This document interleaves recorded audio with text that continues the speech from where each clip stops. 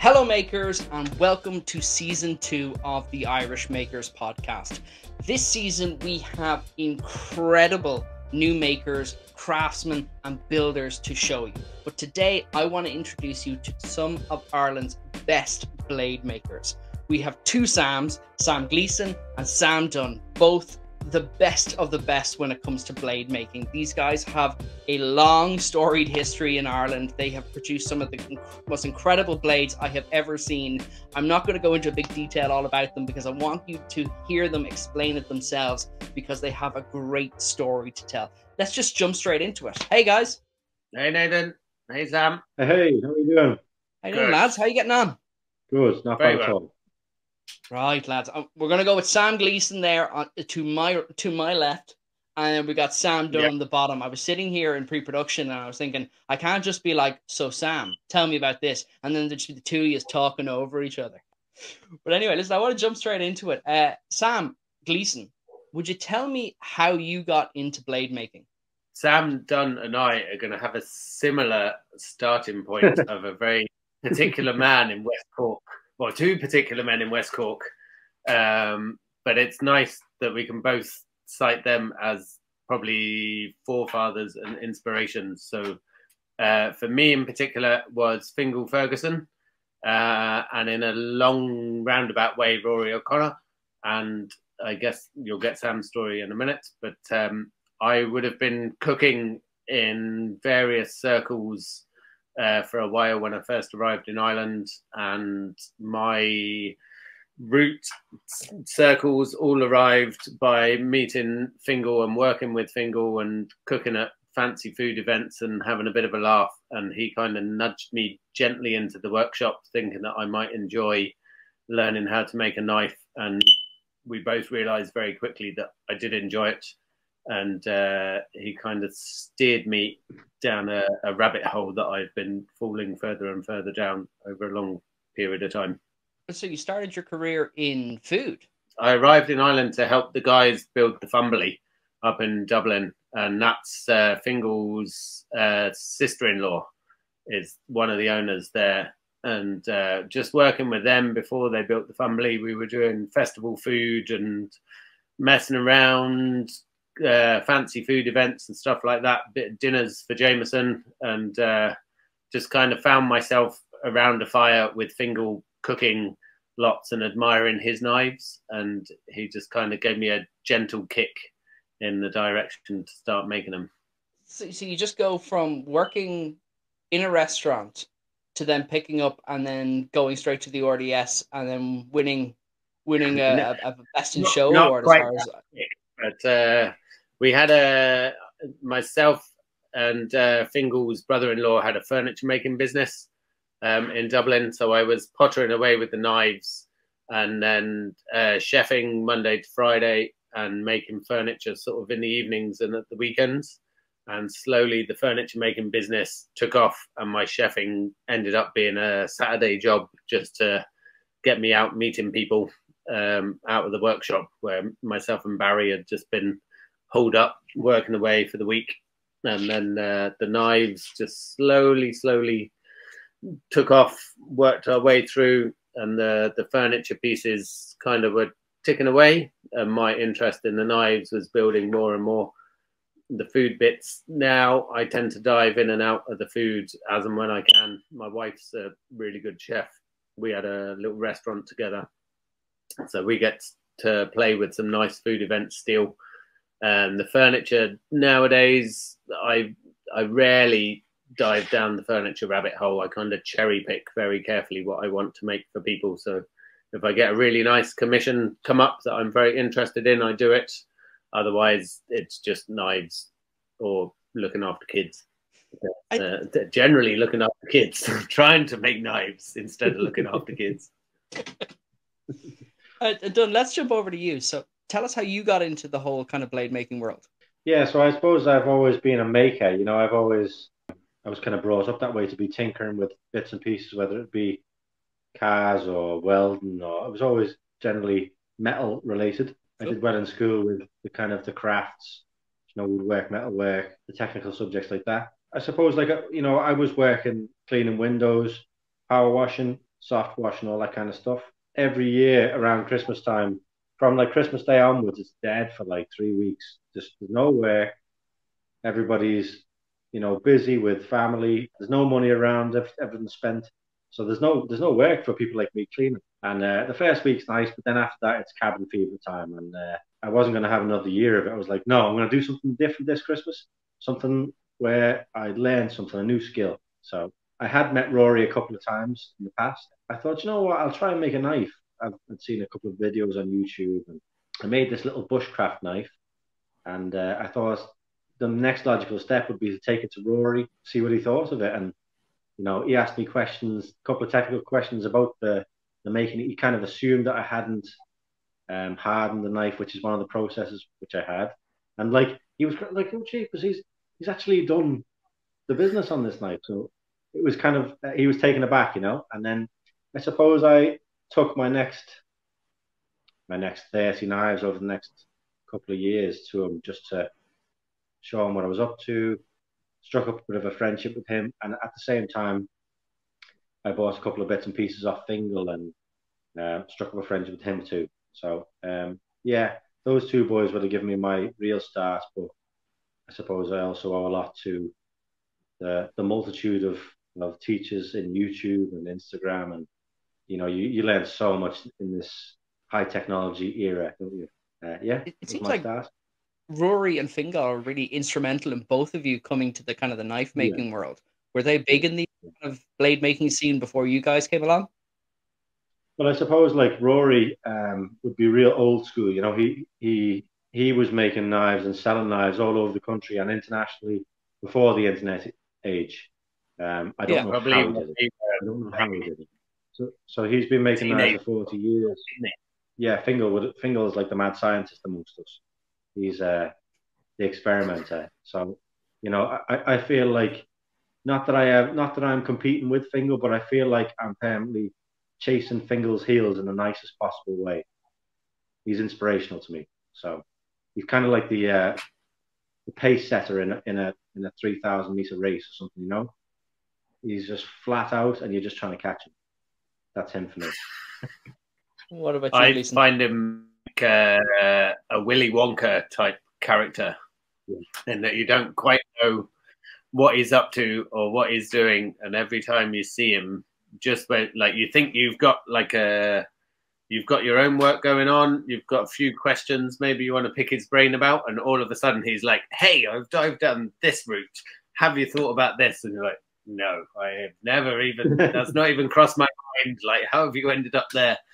And he's as excited about it as he is from the first day that he started doing it. It's really nice watching that excitement, I think. I guess for me, the uninitiated. So I know very little about knife making, but what I do know about is watching a hell of an awful lot of YouTube and Instagram reels. And every second person I seem to see on Instagram and TikTok now, it's like, I'm making knives. And it's like such a big thing. You had like Forged in Fire over in the States. You've kind of had all these TikTok videos and YouTube, and it just seems to have exploded. And everyone seems to be at it in some sort of way. Like, we were looking for different people to come on the show, and there was like 30, 40, 50 blade makers in Ireland. Surely it wasn't like this 10, 15 years ago. Like, is it just as a new phenomenon that people are getting into blade making? Yeah, I think even like 5 years ago was or probably even 4 years ago, maybe even 3, like probably the year before COVID, there were a few people starting to tinker around with a few bits and bobs. And I guess everybody in COVID realized they had more time on their hands and they could dive into the garage or the workshop and get their hands on a few bits before Brexit went mental. And they managed to get hold of all sorts of goodies to start playing with. And it just took off from there. Yeah. And I also think there's been a little bit of a mindset change with people. I think there's a little bit of a renaissance for handmade. I think people's appreciation levels have gone up a little bit rather than being the consumerism, just buying stuff with a view to having it for 3 or 4 years, bin, next. I think people are kind of thinking longer term, where they're thinking, no, if I buy a decent whatever, let's say a knife, I could pass that on to my kids if I look after that. Because it's well made, somebody's actually devoted their life to learning the skills involved in actually making it well, rather than making it quick or cheap. I think that's actually come into sharp focus the last couple of years, where people have kind of clicked over to a different frequency with that.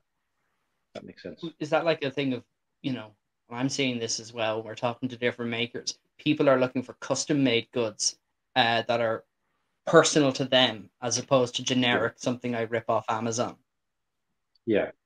And I also think that, like, especially with the again with the social media, I'm a firm believer that people who are buying, let's say, a knife from me or buy a knife from Mr. Gleeson over there, they're actually buying into that person, and they're buying into that person's character. They feel like they've got to know each of us individually through our social medias, whereas you wouldn't have had that before. So, like, you wouldn't have even thought maybe of buying something from Sam or myself, because there was no social media.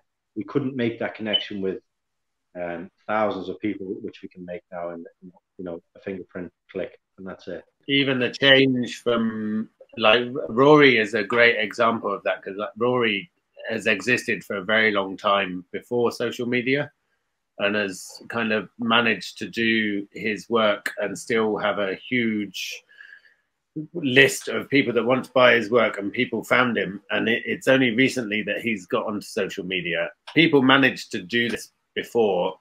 Social media has allowed a wider circle of people to do this, and watching, like, Sam Dunn is very good at sharing how he does his work and educating people. He's one of the first people, like, if anyone's got any questions, he is your man to go and talk to. Like, he's really good at explaining stuff. He's really good at putting videos up, talking through process, and having that access to things is fantastic. Whereas probably for you and I, Sam, when we were starting, we were very lucky to have people like Rory and Fingal. It was only really just starting on the internet that you got videos, and now we're able, like, we can talk to anybody in the world about something that we might be stuck on or wanting to explore. And it's a nice open community in that you could pick somebody's brains who has made 5 knives when you've made 1, and they're going to be able to tell you what they learned from their 5 knives. Or you can pick somebody's brain that's made 5,000 knives, and they're going to be open to telling you about what they know. It's not a closed space. People want to share information and want to help each other out. Yeah, I actually think I've only come across one maker, or maybe 2, who I asked them a question and they wouldn't tell me. So that, like, and I've asked hundreds of questions. So, like, that really speaks to the generosity of the community, because it is like that. It's very much like that. You ask people who are kind of, in quotation marks, leagues ahead of you, and they'd have time for you, like, most of them. So it's really nice just to have that access to information as well.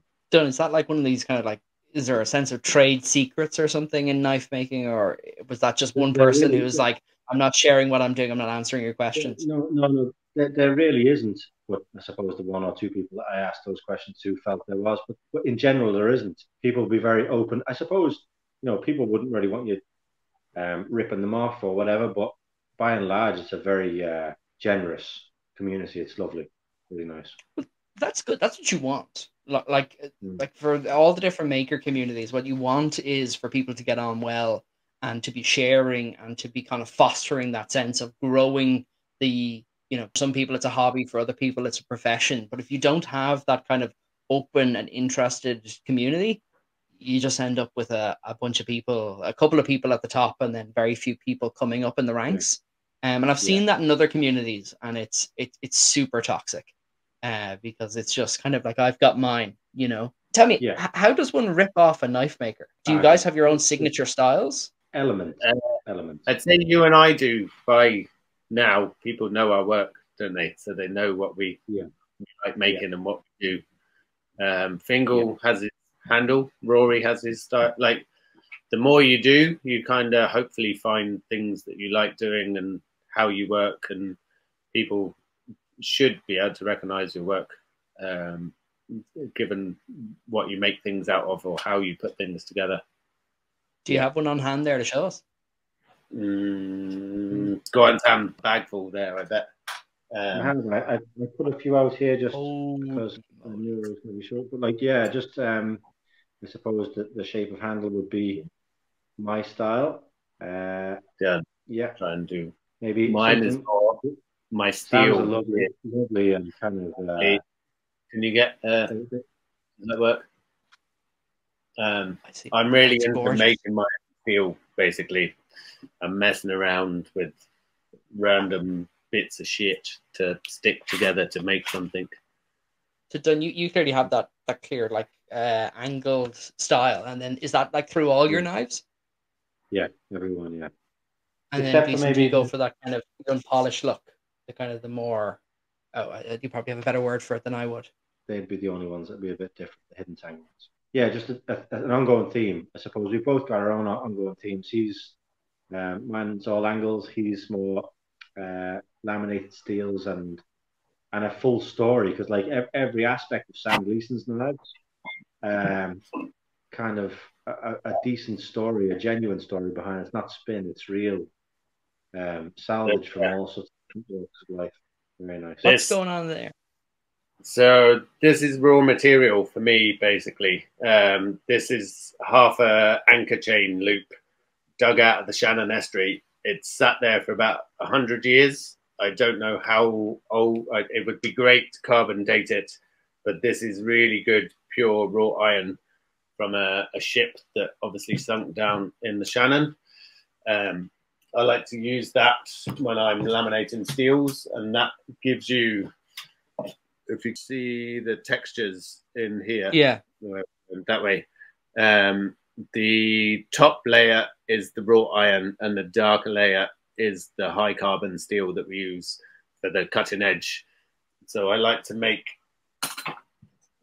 bits of steel, basically. Sandwich is what it is. Inside this is the really good high quality carbon steel as the filling of the sandwich, and on the outside is things like the anchor chain. It could be whiskey barrel straps, it could be horse-drawn cartwheel rim, all sorts of random stuff. If I can stick it together, then it will go into a knife. Sometimes it spectacularly fails and it's upsetting, but other times it's good. And then the wood for me, delaminates. Yeah, and sometimes really well. So you think you've got it, and all of a sudden it's just pinging off down the room. Other times you think you've got it, and you get all the way. So like once it's forged, these are like some rough forgings at the minute, and this is kind of where I'm getting to on my shapes before it's refined. Once they're there, they are coming to a clean up and a grind, and you can see a bit more. I'm trying to get as close as possible to that shape, smashing it all together. And then the wood for me is generally lumps of stuff like this. So it's a storm-felled limb off of a tree. I'm very lucky to have some friends down at Ballymaloe, and they have some amazing trees down on site there. Whenever there's a storm in the winter, I get a phone call telling me there's an oak tree falling down or a beech tree falling down. And we're very lucky where we live. We've got some really beautiful old apple trees and ash trees and stuff. So when the storms hit and bits and bobs of trees fall down, I tend to harvest them. I'll break them up, dry them out, stabilize them. And then that's what goes into my handles. So there's a nice story of where the timber comes from and a nice story of where the steel comes from. That's amazing. Like I've heard of people recycling fallen trees. I know wood turners, the wood turners that are based around Dublin, they have a WhatsApp group. I'll be hitting them up for bits of wood. Yeah, I think they call it like Tree Watch or something. Okay. And they've got like about 50 of these wood turners, and then they're all around Dublin and kind of the East Coast. And anytime a tree goes down, they're all just there like, there's a tree down, and they're all just kind of descend on it with chainsaws and chop up this tree. I don't think ESB has had to deal with a tree in years. These lads just come out in chainsaws, and they're just like, oh, it's a great tree, and they chop it up and off they go. It's incredible that you've got such a great story for your steel. I mean, like, to me anyway, that's worth so much more than a generic item you can get that comes off, obviously, I don't know, billeted steel or sheet steel. It's so much more, and I'd be willing to spend so much more money just because it comes with a cracking story. What would you, Don? Do you use kind of like sheet steel, or kind of what do you kind of steel you're using, or like metal? Yeah, I do use a lot more from sheet steel. It just suits me better because Mr. Gleeson's all metal mash and mayhem, whereas for me, I haven't got the space for it, and it doesn't even appeal to me as much. I respect every aspect of the craft, and I probably know a lot of the theory as regards the actual hands-on tools and the skills. I wouldn't have them. I buy my stuff in sheets, and I go from there. I suppose beyond having the shape, every process from there on would be very similar to processes that Sam would be employing. But you're just starting from a different point. Yeah, and I think I make a lot of knives nowadays from stainless steels, which stainless steels can be forged, but it's kind of uncommon, really. I make a lot of knives from stainless steels because I like the idea of my knives looking kind of as good as they look when they leave my workshop as they will look in 5 years' time, 10 years' time. I kind of like that idea. Whereas, like with the more high carbon route, if it goes into the wrong household, things can kind of descend into a little bit more. But So, yeah, so that's the trade off. That is the trade off. There is no best way of going about knife making. That's the beauty of it too. Actually, it's your way. So Finding what your appeals to enjoyment. me exactly. So like what appeals to me and what I feel is the best way for me would probably be Sam Gleeson's worst nightmare in a lot of ways. But there's kind of room for everyone, which is great. And there's a mutual respect, which is nice too. So yeah, that's the story. I was actually thinking of you, Sam, when I was in the States, and I was making this, which is called an integral knife, and it's basically a big lump of steel that you squish down and grind. But to grind it, I normally only grind like the very bottom of my blades. I try and forge them as close as possible, and it's just the last bit. And suddenly I had to do a full knife grind, and I couldn't actually remember when I last ground a full knife. I was like, damn, I'm going to have to phone Sam and try and remember what I'm up to. And the nerves on the grinder were like, okay, don't slip, keep focused, keep doing. Yeah. I think like what you do, there's aspects to that I find incredibly difficult because it's not something I do all the time. No. And I'm sure if I was to get you in the forge and say, okay, just do this, like you'll get it, yeah. But like you ain't going to be doing it first time kind of thing. No, you wouldn't. You like after 50 goes, I might have something half decent, but it's horses for courses. We're on very different courses, and you know what? It works. Like even there's a crossover too. Like we've got Sam Gleeson's got a really lovely project coming up. Not a project. It's going to be a change of whole approach with his new school, knife making school, which he's going to explain a lot better than me. But I've started, so I'll finish. And part of the whole crowdfunder for it is going to be collaboration efforts, making little knives. Yeah, I've been blessed by being picked to make 2 little knives. He's made the blades in his forge, all the metal mashing, and he sent me these lovely little blades that I've got to handle in my style now and finish out, and it goes towards the actual crowdfunder.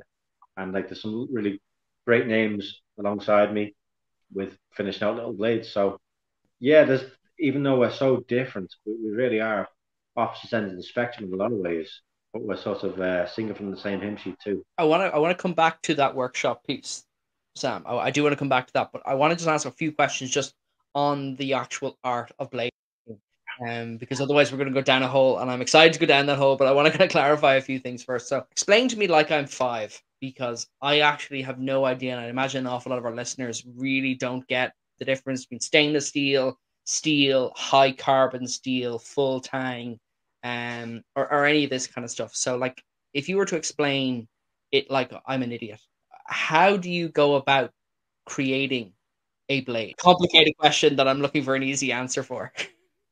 Yeah, I suppose there's a couple of things that are common through every blade, whether it's stainless steel, high carbon steel, sanmai, damascus, whatever it is. There's going to be a basic shape, time tested shape. There's definitely going to be heat treatment involved. which involves taking steel from being something that's relatively malleable and shapeable into something that's very hard, as hard as that steel can be made. There's going to be tempering involved. There's probably going to be drilling holes involved. There's going to be copy drilling handle scales involved. There's going to be a little bit of woodwork and shaping handles into something that's ergonomic. There's going to be blade grinding down to a very fine, keen edge. There's going to be sharpening involved. So, like, and then obviously there's also an overall aesthetic which works through the whole piece. So that's common. I would say that's a common skeleton that's with every single knife. But it is a broad question. And you mentioned a couple of different types of steel there. So, like, what does that actually mean? It's good. Sam Gleeson's the man. He can tell you. Yeah, for me, I think, like, for Sam and I, the main element that combines our work is the carbon in the steel. Without the carbon, you ain't making a knife. Like, whether it's stainless or a non-stainless steel, it's that carbon content that allows you to harden it. And then it's other bits and pieces in it that will change the properties of that steel. So with when we're making the pattern welded steel, you can see different color. I have to work out this. So different colors in here are two different types of steel that we're laminating together, and you can acid etch them. Both have carbon in them. So I've stuck that all together, and that's going to work on a heat treat and a temper and a grind. I know I can work all through that. Whereas the layered steels that we do when we're doing the sandwich, the filling of the sandwich is what we're really concerned about, and that's the important bit. I buy my carbon steels the same as Sam is buying sheet material. I know exactly what's in that steel. I can heat treat to 1 degree and temper to 1 degree to get the best possible results of hardness and edge retention and stuff like that. The bits that I chuck in, like the anchor chain and all the other stuff, it doesn't really matter. Like, some things stick easier than other things, but they're a nice bit of the story. But the essence is that filling of the sandwich. That's the key to it all. And I really like making sandwiches. You're folding in different ways. So it could be, let's say that's for the easiest possible way. I've squished down this big chunk of steel into some very skinny bits of steel, and then I will get my high carbon steel, and it will go in as the sandwich. You weld it all up, you put it in the forge, smash it out. That's your sandwich once it's all squished down. You can go crazy on the, like, somebody made a 1 million layer damascus, I think, at some point. I'm not entirely sure why, because it was probably so many layers it probably just looked like a piece of plain steel anyway. But the more layers you add in, the more complicated your pattern. If you're trying to make the Sam Mise, then I tend to favor, I want a nice thick core, and then the pattern for me can be a play around. It could be very low layer, it could be singular materials, it might just be something I fancy doing. I don't know if you can see on. He's got a big bag of tricks there. This is yeah, just messing. This is all the bit. Basically, I was very lucky to win the RDS award. So this is called Edge Bar Damascus. So this is a slightly different way of doing things, in that you make almost pencil-sized pieces of Damascus in squares, stack them all on top of each other, and then weld them up and squish them out.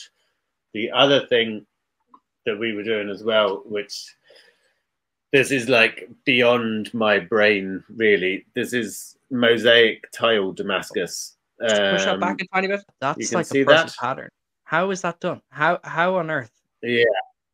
So this is the culmination of 2 weeks' work. Basically, is about 3 kilos of steel produced 4 blades that I haven't finished yet, and you are manipulating different layers of steel. So mosaic pattern Damascus is using the concept of basically creating a stick of rock. So instead of when you make the sandwich normally, your pattern is just on either side of the blade. When you make mosaic tiles, you're making a big chunk of steel, and the pattern runs down through the steel like when you get a stick of rock and it says the place where the rock's from. So then when you cut that stick of rock, you've got a repeat tile again, and you can lay those tiles next to each other and you can build out a blade. And then you have to weld all that together and stick it. So each of these little repeat patterns, there you go, is one tile. So if you can see, let's try and get that in the light, that to there is about one tile. And it's been stretched out on the power hammer. So when it started, it was about that sort of size, and I've grown it and stretched it. Now, the guy that is teaching this, like his brain of how he engineers this is astronomical. He kind of explained to him the end point of what you want your pattern, and it's, I don't know, he's out on a different stratosphere somewhere, but he's able to reverse engineer whatever you want to build, and comes right back to, okay, your initial stack is 7 pieces of this steel, 3 pieces of that steel, 2 pieces of that, dun, dun, dun, dun, dun, and then you're going to do this. And he just watches through this, and it was amazing to see how you can create from an end point right back. Very, very, very inspiring. Very different from how I normally work. If you can see the thickness on this, it's probably 5 or 6 mil with the bolster as well. There's a lot of steel in there. It still weighs a lot, this does, whereas my forgings, that's a similar size blade. This is probably 5 mil here, down to 1.5 mil here, and the same along here. It's probably 1.5 mil along this edge. That's as close as I want to get before heat treat, and I'll only be grinding a small amount of this off. Whereas these blades, you're grinding loads and loads of material down, and as you grind it away, the pattern emerges more and more and more, and it gets more complex. It sounds like really next level. like that's master level work. You could disappear down a rabbit hole of just making patterns and possibly even never make a knife again.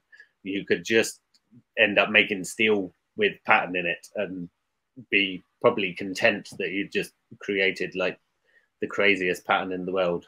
Okay, so if you have these incredible patterns and then you have all the different types of steel, then how do you marry that up with handles? Because I've talked to a couple of other knife makers and they seem to have a million different types of materials to make handles, and it all seems to be very, very custom. So where is most of the artistry in the blade, or is it in the handle?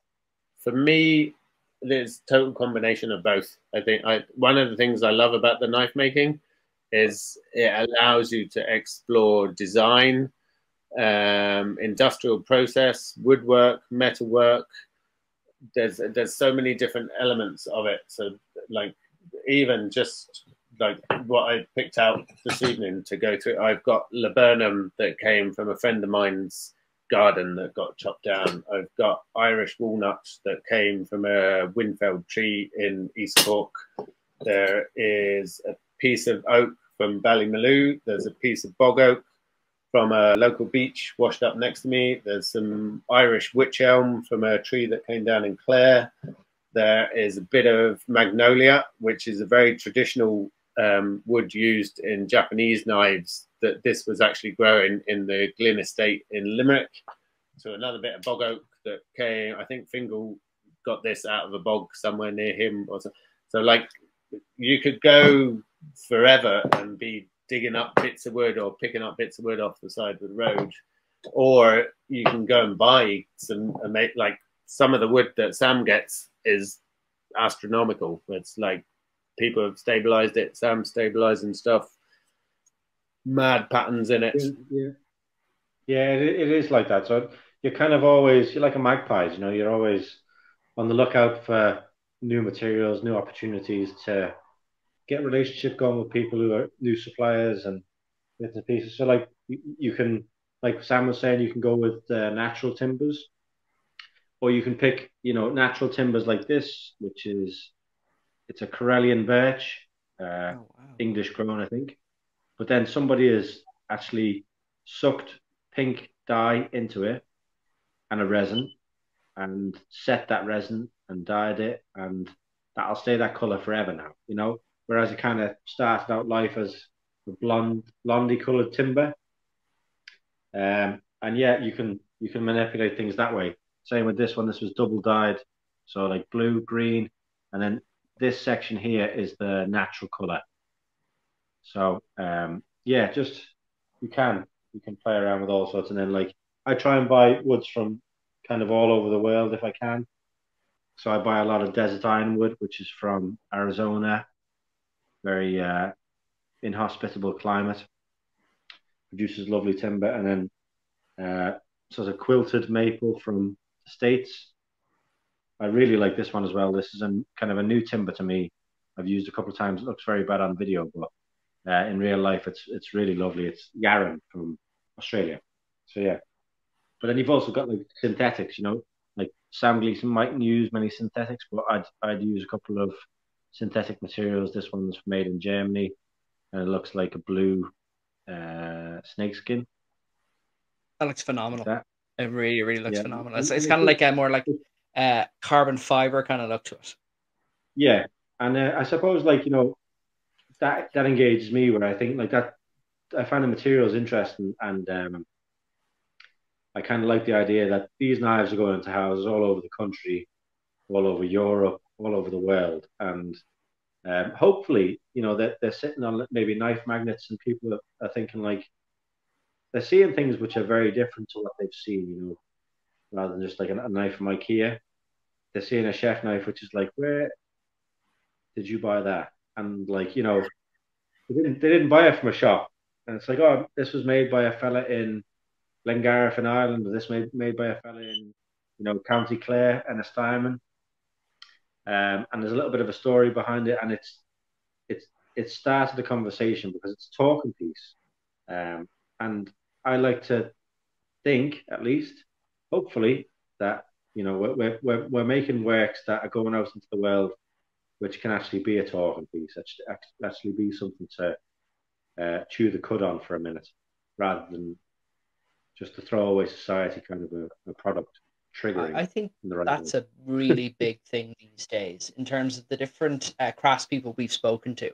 The amount of them that are selling a story and they're selling bespoke, unique pieces that people are just like, that's so incredible because we live in such a society that everything is just mass produced. It comes out of factories. The person next to you is wearing the same clothes as you. They have the same phone as you. You know, we think of ourselves as individuals, but if we look around our homes, Yeah, how much of what we actually have in them is unique to us that didn't come out of good a question. factory. Good And I question. think if for a lot of people, that's probably 100% of the things have come out of a factory. They're carbon copies. You might have organized them in a slightly different way, but there's nothing unique about anything that an awful lot of people own. And I think that's a bit crazy. And it kind of goes against the whole idea of having art in our lives, that we need a little bit of uniqueness. And I guess for you guys, that's the blade making. It's bringing a piece of art in that form, which is incredible. Like, tell me, who's buying your knives? Like, are most of your knives chef knives, or do you make any other type of knives? Pretty much all chef's knives, and they're selling from professional chefs to home cooks.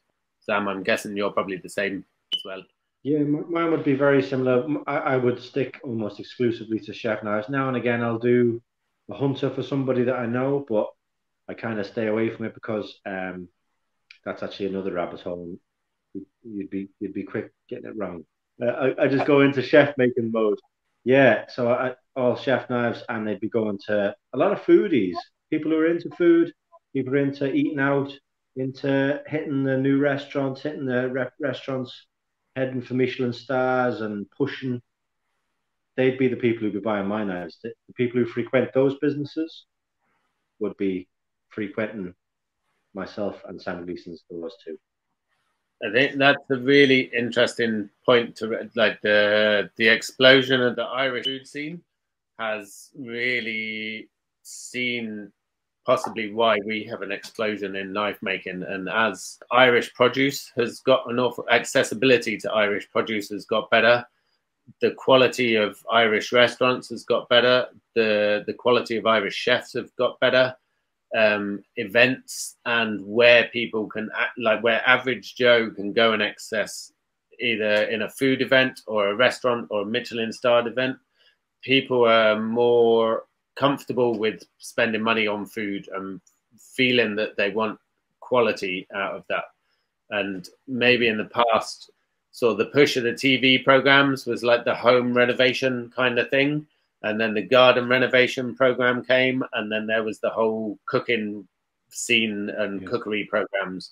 And at the back of that, we've been really lucky. People possibly made their homes better, and then they made the gardens better. Then they learned to cook, and they were like, "Oh, hang on a minute! Not only have I renovated my lounge and made or an extension on the house, and now I've made the garden nice, and now I've learned to make a really nice curry or whatever, but I can actually have a really nice chopping board and a nice knife." And it's there's a belief in the quality of all of those aspects that people have managed to put in now. I actually reckon there's also a factor of it being one of the most overlooked and often used tools in the home.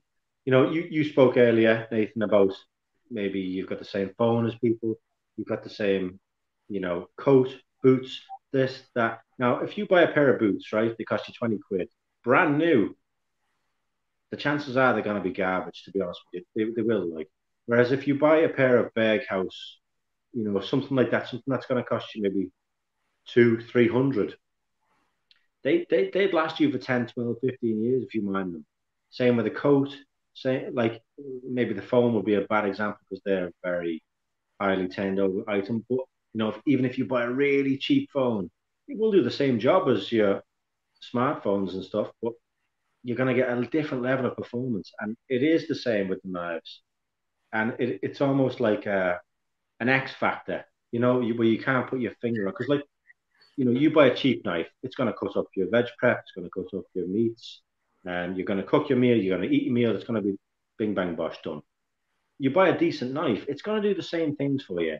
But it's the X factor's there where it's like, I actually can't wait to prep for tomorrow. And like, how often have you heard, Sam Gleeson, somebody say, "There's no more fruit and veg left in the house; it's all chopped up." And their knife. Honestly, you hear it all the time. It's all chopped. It's all diced. It's all everything in the fridge. Because like, there's a different quality to it. You're like, oh my goodness, what have I been doing with my 32 years on this earth with these bad knives? And you have a decent one. It's revolutionized the way that you think about cooking. It does, like 100%. I come in if I'm messing around with a new shape or edge geometry, and depending on what Neve and I are deciding to cook for the night, and I'll like sneak into the house with a half-finished knife and be like, "Okay, what are we having for dinner tonight? What should we chop?" And just be like, "Okay." Or she'll suddenly come in and she's like, "Okay, who chopped all the onions? Like, what's going on?" It's a very objective observation that people enjoy them so much because they've been using very poor tools for many years.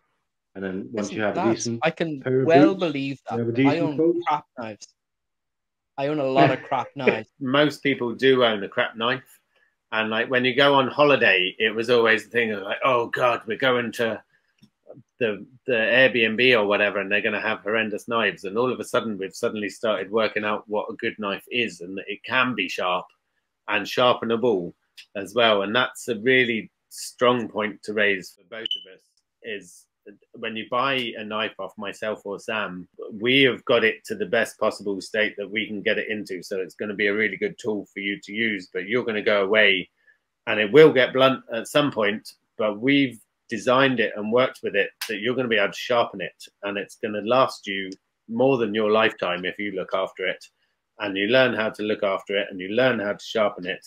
Whereas when you buy a knife from IKEA, somebody in an office went, okay, we're going to get it really, really hard, and the machine is going to profile this, and they're going to get this sharp, but like, we don't need to worry about it when it gets blunt, because they're going to throw it away. And then in 2 years' time or a year's time, we'll bring out a different color, and then they'll buy another one and another one and another one and another one. You're absolutely right, though, because it's not a thing.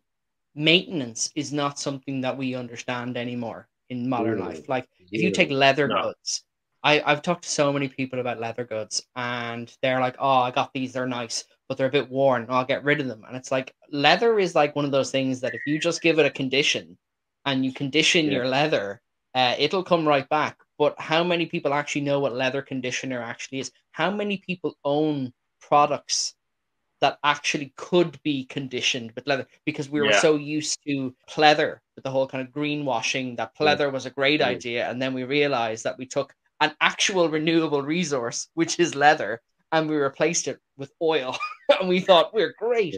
But we never think about actually how to maintain things. I found that, and especially with knives, because I only recently got stones, and I'm absolutely brutal with the stones. But once I'd actually sharpened them, or half-ass sharpened them, I was like, oh my God, these are amazing. Like, it's so, so good. But it's one of those things that it's never really taught how to maintain good quality goods.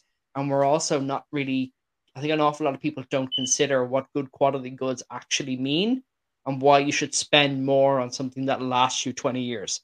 It's just not something that people do these days. People are so much into we were talking to a furniture restorer a few episodes ago, and she was like, it's all about fast furniture. You know, we've got fast fashion, now we've got fast furniture. And it's just, we bring in the new thing and we just replace the old, and we don't think about anything long term. And it's such a terrible point where we are as a society, that we're just like, chuck it away. You know, like we never think of getting something of great quality, which is amazing that you guys are having a knife that can, as you said, Gleeson, can last your entire life. Like that must be amazing for you to think about that. My ground in inspiration, I studied environmental chemistry at university, and one of my key people that I was really into their lectures taught an environmental ethics class, and William Morris was his hero.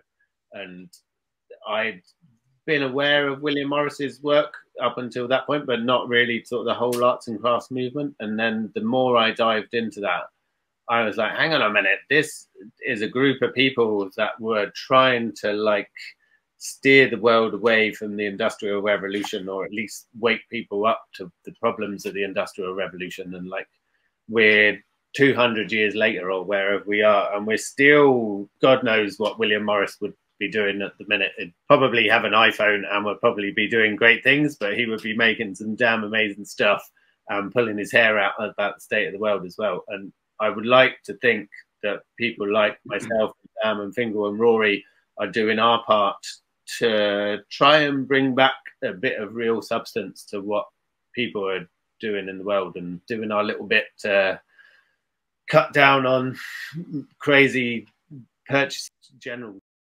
which seems to be. I think another hidden trade-off as well with the consumerism side of things is the loss of a sense of satisfaction. You mentioned there about leather boots, right? You've got these nice leather boots, 2 years of zero maintenance, they start to go to the dogs. Instead of binning them, right, and buying a new pair, you actually look up a YouTube tutorial, you get on Amazon, you buy a couple of bits to actually balm them up and bring them back and supple them up. I guarantee you, you'll be telling a couple of people about what you've done. It's the same with the knives. We're encouraging people to learn how to sharpen. Like you've done there, you've bought a couple of stones, buy a couple of stones. You don't need much. A couple of stones, an old leather belt to strap it, and you're away. And you've actually given people a little bit of inspiration to, first and foremost, look after their stuff. But you've actually given them an opportunity to get a sense of satisfaction that's going. It's almost gone. Back again. Just like bringing boots back, just like bringing an edge back on a knife. You're buzzing afterwards like, do you know what, I can nearly pat myself on the back for that, because I've learned a new skill.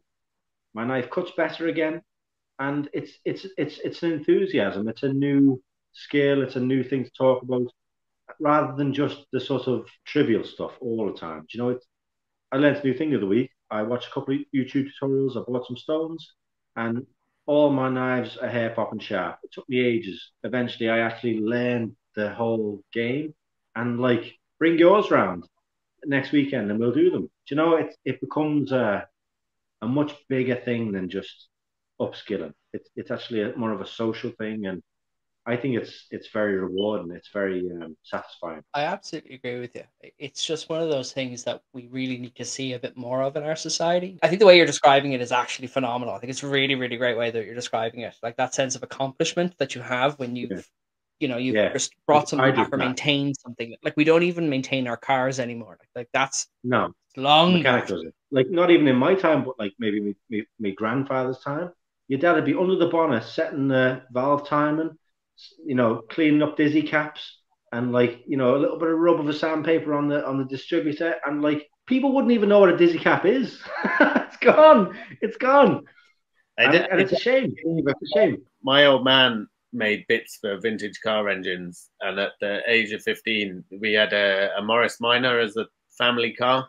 And when my folks wanted to buy a new car, the deal was if I paid for the Morris Minor to go through the DOE, that could be my first car. But my dad, after it had done all its bits and bobs, my dad made me take the engine out of the car and rebuild the engine with him.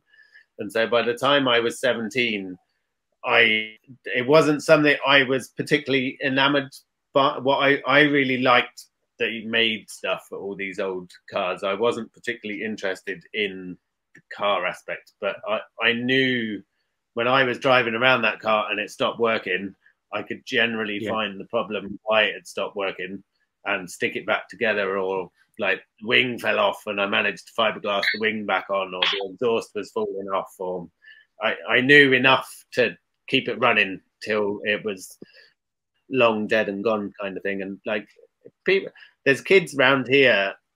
This is where it sounds like an old man, but there's 17, 18-year-old kids driving around here with like a 2018 parents bought them. Like, I can't even afford to buy a 2018 car. I've got a 2000 Skoda that we keep running. I'm like, how are they even running this vehicle? It's like nobody knows how to work on this vehicle. It's probably just sent to the mechanic now and again. They probably can't change a tire. Like we're losing all these skills. I think like as much as this has kind of gone down a path where we do sound like two old men. The point being, it's actually like very rewarding to get back to the old style of maintaining things, learning how to do things. I suppose like if there's anything that I encourage people to do, it's have a go. Work on watching a couple of videos, take a couple of notes, have a crack, learn from the failures and embrace the failures, enjoy the failures. Because like, I can see where I went wrong. Tell you what, that's the school of hard knocks. Like, somebody said to me years ago, failures, you're not to look at failures as a failure. Look at them as tuition fees. And my tuition in knife making is almost free, but I paid serious tuition fees along the way. Massive, because it's a blow to your confidence. Like, I'm not. That's it. I'm not doing it anymore. Get out. That's what it's all about. It's all about taking those knocks. Like anyone who starts anything, and I think an awful lot of people don't get this. They assume when they start something that they're going to be even average at it, and which is a really naive way to be. But it's understandable how all of us think like that. Whereas in reality, you start any sort of hobby or craft or anything like that, and more than likely you're going to make an absolute hames of it.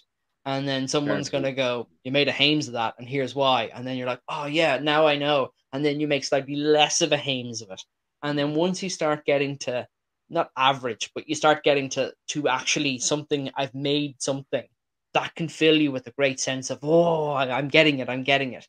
But it's getting people on that path that's so difficult. And this is a question I want to ask you, is for all the makers who are listening to this or that we're talking to, what would you say that they need to do to get involved in blade making and get involved in the kind of the community? What tools and skills do you need to actually go from zero to winning the RDS design craft show? I think first and foremost, humility, because you have to embrace the idea of what you've said there of like taking failures and limitations and blips in your stride.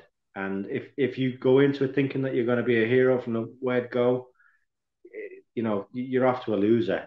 That another reason that I would use that word humility is because if you approach people that we were speaking about earlier in the podcast with a question, people can sense a motive a mile off. But if you approach them in a humble way and you acknowledge that, like, I'm asking you because I have you as being more of an authority than me, and I know very little. This is my hunch. Would I be right? If not, where am I going wrong? And you've got that kind of approach about you rather than being a bit of a know-it-all. You'll do well if you stick at it. Whereas, like you say, if you kind of expect to be a high flyer from the word go, you won't be doing this in a couple of years. So I think maintaining a balanced view of your own skills, not a self-deprecating one at the same time, but a balanced view, and be humble in your approach to other people and other people's knowledge, understanding, experience. You're after a winner. Like, that's my opinion. I don't know what Sam thinks. I find it like for you and I still really value the fact that, like, when I'm having issues of something's gone wrong, I can message you and go, oh my God, this has happened today. And you understand that and will rein back my horrors, or will tell me of your horrors of the week. People need to understand, like, it still happens. It happens in different ways as you progress along it. About 2 months ago, I had a whole bunch of blades forged out. I'd spent a week making the steel to do it. The steel worked really well. I forged the blades out. I heat treated them. And then like 70% of them blew apart after the heat treat. It's just like, okay, well, that's like 10 days of hard graft and material. Like, there's no going back. You're not going to replace them. Can't use them again. And I can message Sam and say, okay, here's me. What's going on? Sam's like, it's okay. Don't panic. Like, think about this. Do this. Today, this happened to me. Or like, why don't you go away and talk to this person? Because that person's definitely have dealt with, like, whatever level you're on, there is always going to be someone that's got your back, that understands where you are, or there's going to be somebody else that you can pick a question with, and they're going to give you a bit of guidance. And it's a lovely thing to know and to have that security of, the failure it's the biggest teacher in the world. Embrace it. We need to understand failure. And I think that's sort of the push that I would try and give people is like, just take those knocks on the chin, be bold, be brave, stand up and accept where things are falling to pieces. And it's not always going to be like that. You're going to have some great things come about and you're going to have a real good buzz about it. What about tools? Like, what are the key tools that people need if they're getting started? I'd say you and I probably started in a similar way of like a real basic. Very basic.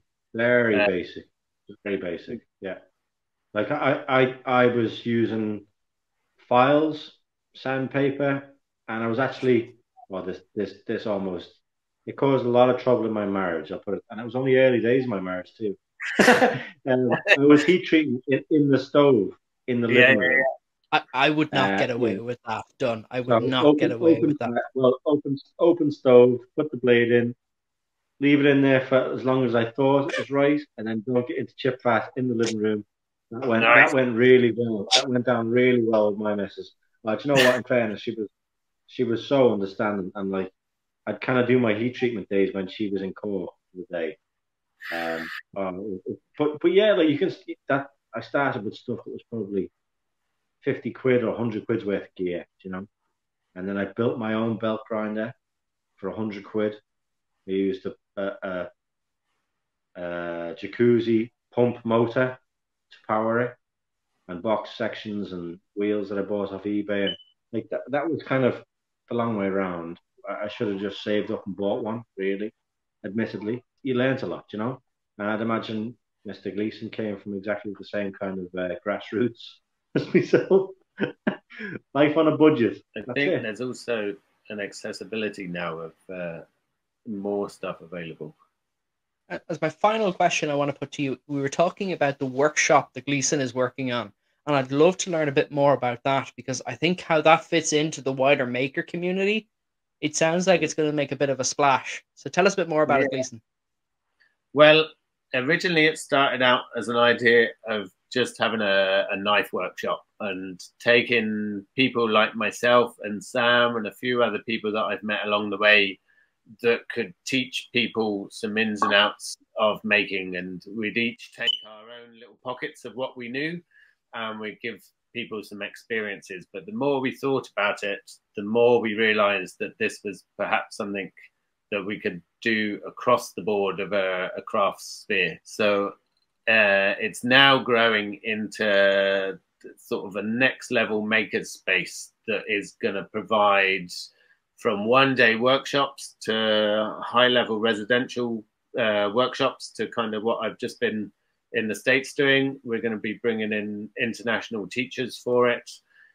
There will be, on my level, I guess, I would like to be able to give somebody the gift of what Fingal gave me, of like, here's some materials, here's how to work with those materials. You're going to be able to leave with a knife. Like, if you're into cooking at all, being able to work with a knife that you have made yourself is a pretty amazing thing.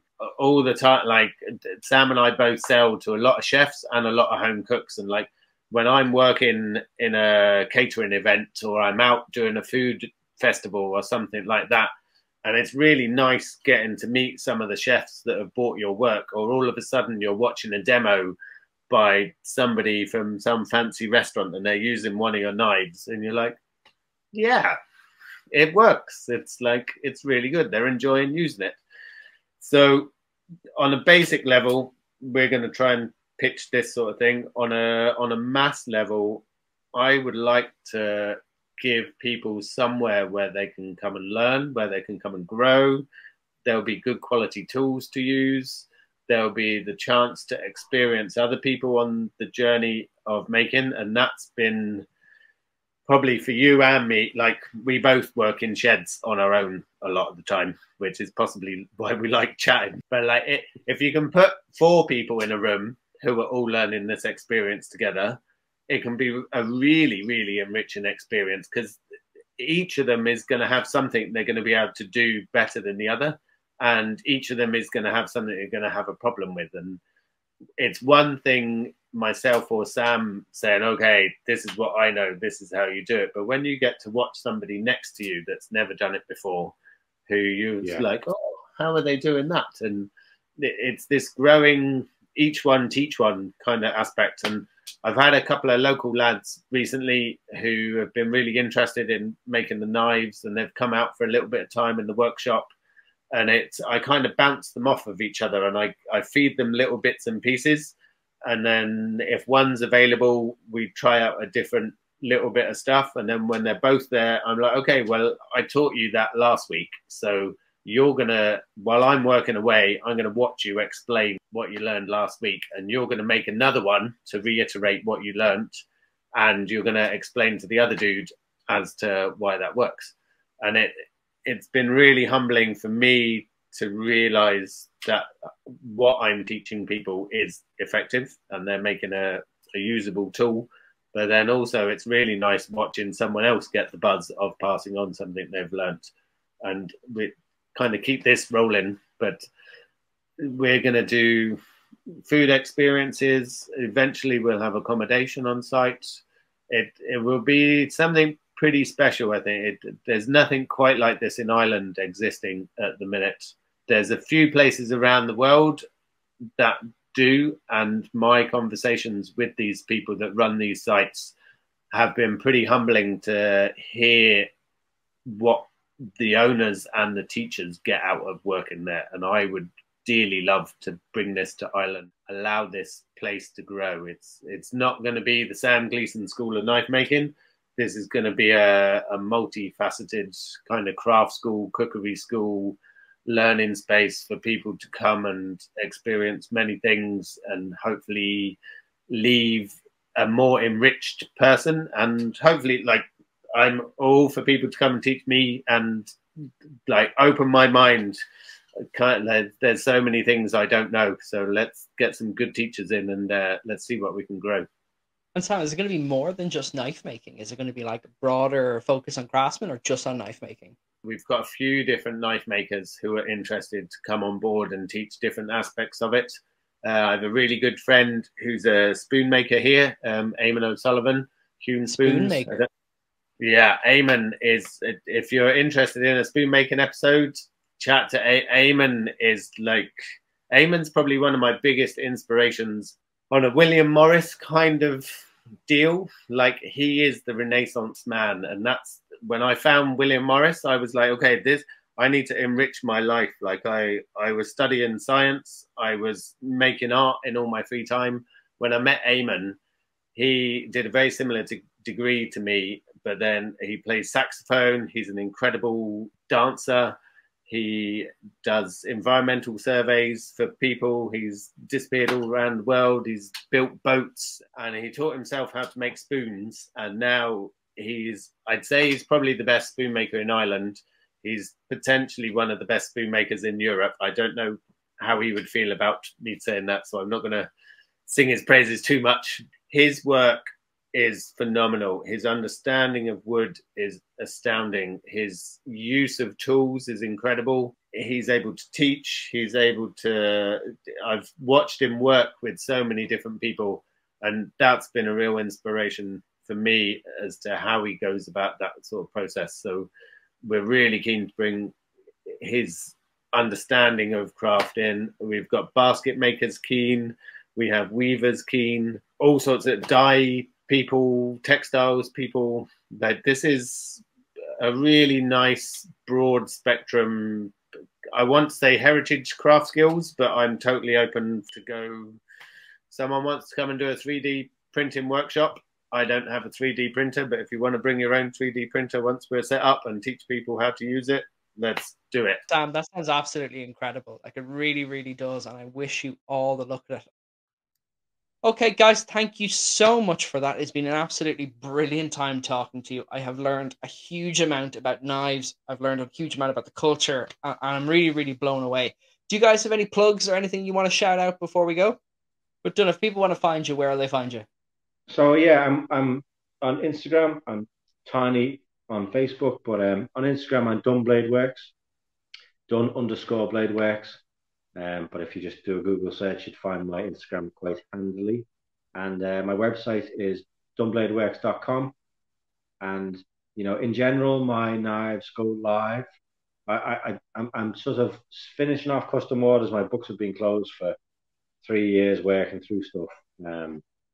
But yeah, I'm listing knives on maybe every second week on my website, dunnbladeworks.com, on Saturdays at 5 o'clock. So that's generally the story. But, you know, the best way to actually keep up to date with what's coming up when it's getting sold is to actually follow me on Instagram, because I leave nobody in the dark as to what's going on, what's being listed. Perfect. Thank you so much, Dunn. And thank you to Sam Gleeson. You've been incredible guests, and it's been immensely, immensely great to talk to both of you. Thank you so much. You're welcome. Very nice. All the best. Guys, that is it from us. Thank you so much for listening to that episode, and thank you so much for listening to season 1. It's been such a roller coaster of a ride all the way up here to the start of season 2. We covered so much in the last season. We had so many incredible makers, and we have so many more makers booked in that I'm actually so excited for you to talk to them, because we keep meeting these incredible people and they keep blowing me away with all this new knowledge that they're giving me.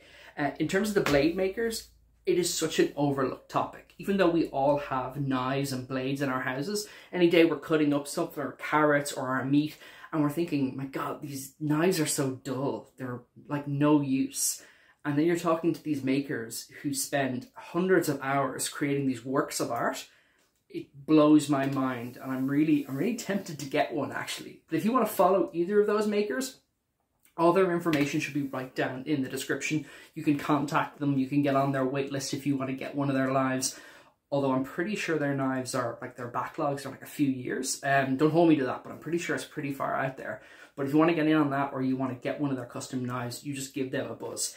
A big thank you to Vicky Toomey Lee and to Code and Grace, our sponsor. Both of them make this entire production possible. I just sit here and talk to really interesting people. They do all the editing and they pay to keep the lights on. So thank you so much to them.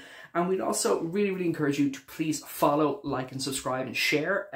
Dude, you have no idea how important it is for people to do that, because that's how we grow and we kind of get it out there. It's really good for the YouTube algorithm. It's really good for Spotify and Apple Play. So if you can, please like, follow, and share. And if you want to share it around and show other makers what we're working on, maybe an episode isn't of interest to you, but you might know someone who really wants to see it, and we'd really appreciate that.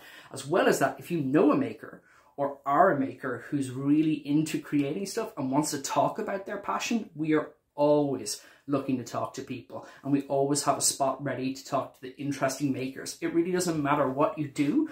We've been talking to people from all sorts of different areas, not even like the stereotypical maker areas. So if you're just into something really off the wall, send us a DM. You can contact us through our website or any of our social media, and you can talk to us and we can see if we can get you up on the show. We're always interested to talk to someone. And I guess on a personal note, thank you so much for all the support. It's been really incredible just to talk to all the different makers and all the comments that we've been getting. And we've felt so much love from the maker community that we're super thankful. So we're looking forward to finishing off season 2 and then looking to the future. And we're really hoping to grow. We're going to be at Dublin Maker. We're going to be at Dublin Comic Con. We're going to be doing talks with some, I think, some of the most interesting makers in Ireland, and we're really excited for it, and we're really excited to see where it's all leading. We've started season 2, we have so much more content coming, and thank you so much. Follow, like, and subscribe, and guys, I will see you in the next one. Keep making.